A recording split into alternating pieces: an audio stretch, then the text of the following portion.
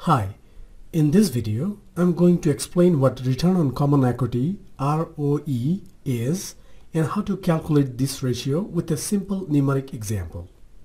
Return on common equity is an important accounting ratio which is calculated as net income over common equity. Stockholders expect to earn a return on their money, and this ratio tells how well they are doing in an accounting sense. In general, the higher the ROE, the better it is. However, to get a better picture of the firm, the ROE ratio of a company should be compared to its past ROE ratios or industry average ROE. Let's solve a numeric example. A firm has a profit margin of 3%, an equity multiplier of 1.9.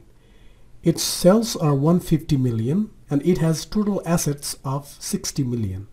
What is its ROE? Let's summarize what is given. Profit margin equals net income divided by sales equals 0.03.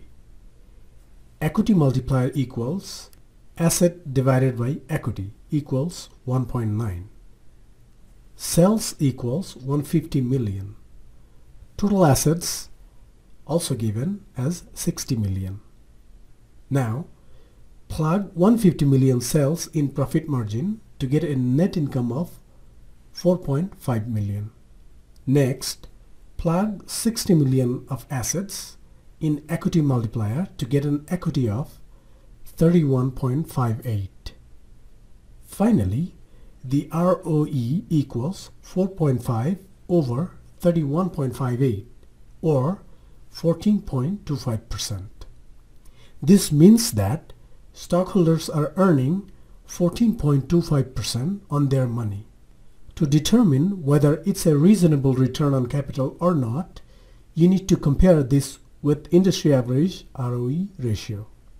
If you are interested, please check the description below to find out the source of this numeric example and the video links of other similar problems. Thanks for watching.